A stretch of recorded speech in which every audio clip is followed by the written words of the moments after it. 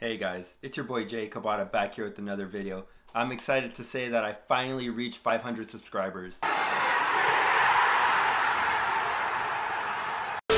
This was my goal by the end of this year, and I'm just super happy to say that I've reached that now here in April. I'm going to be doing a giveaway for one person. I'm going to give that person $100 to invest in any stocks or crypto that they want. And then I'm also going to give you guys 45 minutes to an hour of my time where you can meet with me through webcam or here in Vegas, and I'm going to explain to you guys a certain way that I invest. During this time, you can ask me any questions or we can just talk and I can just help you the best way that I can. Quick disclaimer, I'm not a financial advisor, and during those 45 minutes to an hour, I would just be giving you my opinion and showing you my strategies of how I invest and of how I made money. I also wanted to emphasize that I'm not just going to give this out to those people who just put into giveaways. What I mean by that is that I want this to be one of my true subscribers that actually want the help and that can actually use those $100 to invest inside the stock market or in the crypto market. I've seen a lot of those people who just post giveaways on their page and then they end up winning stuff, and that's not what I'm trying to do. I'm actually trying to help someone here. To enter this giveaway, you must be subscribed to my channel. I want you to comment down below what you're going to use those $100 for. So let me know what stock you're looking at buying, or let me know what crypto you want to buy. I also have a post on my Instagram and on my TikTok. For those of you on Instagram, I want you to like that post and repost it to your story. And for those of you on TikTok, I want you to like my TikTok and send that TikTok to at least 3 people. The deadline for this is going to be Saturday, May 1st, and I'm going to be revealing the winner on Sunday, May 2nd. As long as you've done all of those things before May 2nd, then you qualify for the giveaway. I'm excited for whoever wins. I'm excited to talk to them and communicate with them and try to help them as best as I can. And I'm also excited to give them those $100 to help their investment portfolio grow. In today's video, I'm going to be telling you guys what I did to make this much money in the stock market. People do think stocks are very hard, but if you just follow a couple little tips, I promise that over time you can definitely start to make money in the stock market. The first thing I'm going to talk about is choosing good stocks. And I definitely think that this is the hardest thing on the list, but people also make it harder than it really needs to be. One of the major things that I want to talk about here is that you do not need to buy a stock just because it is cheap. People have the misconception that if they get into penny stocks and they end up having more shares, that they are actually going to make more money over time. I'm going to give an example here. So we're going to use SNDL, which is Sundial Growers. They're currently trading for 84 cents. So if you put $1,000 into SNDL, you would end up having around 840 shares. The next one I'm going to show you is going to be Google. So Google is currently trading for around $2,200.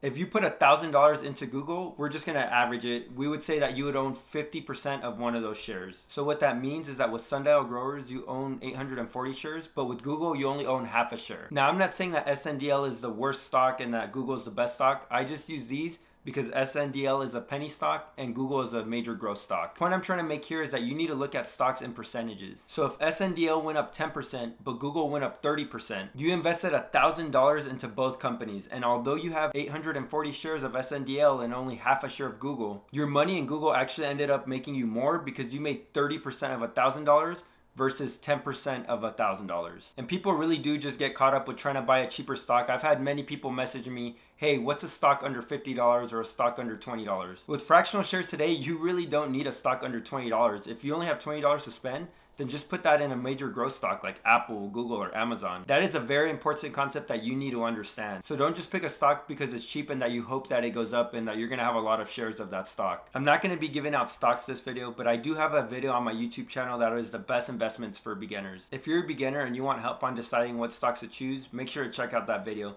And those are definitely some stocks and ETFs that I'm invested in myself. The next point, this is going to be one of the biggest things that I need you guys to understand, and one of the biggest things that I do that has definitely helped me make money over time. I'm serious. This is super huge and you need to do this. I've said this many times. You need to invest consistently. I'm going to say it again.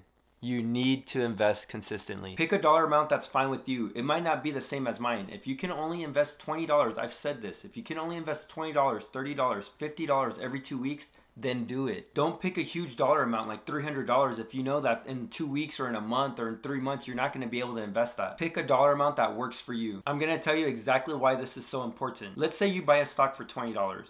So in order for you to start making money, you need the value of that stock to go over $20. Now let's say payday comes and that stock is now worth $10. So yes, as of right now, you're losing 50% of your investment on that stock. Let's say you buy another share of that stock and now it's only $10. Your average cost for that stock is now $15. So in order for you to start making money, all you need is for that stock to go over $15, not 20, and you also have 2 shares. So now when it does start going over 20, now you're making even more money because you have 2 shares. That's a very important concept because it is honestly very hard to time the market. And as long as you're investing consistently, you're going to be buying the stock regardless if it's going down, going up, going down, going up. You're just going to be in the market during all that time. And again, you'd be wanting to do this with good long-term stocks or with good ETFs. I'm not saying to keep investing consistently in those penny stocks and you're just going to keep losing money all the time. The next way that I make money in the stock market is by seeing red as a sale. You need to have a good mindset with this. You can't tell me you go to Starbucks and if they charge you $2 for that coffee, you're going to be mad about it. I'm telling you right now, if they told me a Starbucks is $2 today, I'm going to go and buy one. That needs to be your mindset with stocks. As long as you're in those good ETFs, if you're in those good long-term companies, then you should see red as a sale. Who cares if it's going down? You're not going to sell the stock right away. You're holding it long-term. Buy more of it. I'm telling you, when I see red, I want to buy more. I wish I had more money to buy more. And the reason for that is because in the end, I know I'm going to end up making more money because I was buying at lower prices. I'm not exaggerating about this. Every time I see red, I wish I had money that I could buy during that time. Especially when the market's dropping a lot. People get scared. I get happy. I know that in the end, I'm gonna end up making more money. So this next way that I made money in the stock market kind of ties with the last one. And that is just for the simple reason that I don't panic or I don't panic sell when the market is going down. I'm gonna show you guys exactly with the chart and with research of why you do not need to panic sell. On this chart, I have QQQ, which is basically just 100 biggest companies, excluding financial companies.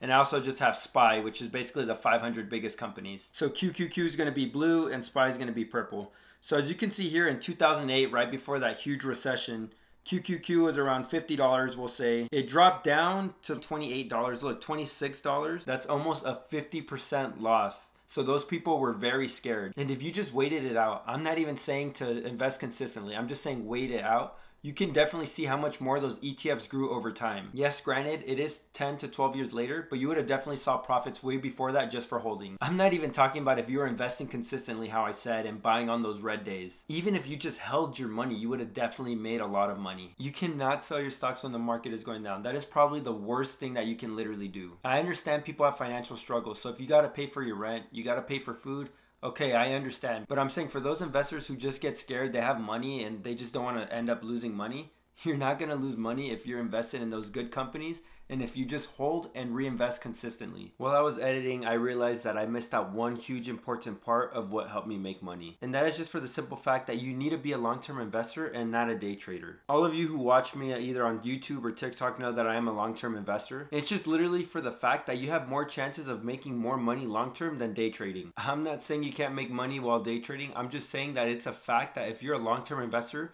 you have a higher percentage of making more money than if you were just day trading. I posted it in other videos and I'm gonna post it here again because it is just so important. There are articles saying that even those professionals who try to day trade still can't outperform the S&P 500 most of the time. I just want you to let that sink in because if professionals can't beat it, it's gonna be very hard for you, me, and other people to beat it. Again, for my day traders out there, I'm not saying it's impossible to make money. I hope you're making money. It's just I want many people to know that, especially if you're a new investor, just be that long-term investor and you will start to see gains over time. Trust me, the research and charts show that you can definitely make a good amount of money by long-term investing. Those are going to be the major ways that I make money in the stock market and that have definitely helped me make those $36,000 to $37,000. I promise, if you just follow a couple little steps, you can definitely start making some good money in the stock market over time. Don't forget about the giveaway. Remember, to qualify for that, you must be subscribed to the channel. You must comment down below what stocks you're going to buy or crypto. Like my Instagram or TikTok page. And if it's on Instagram, you must repost that to your story.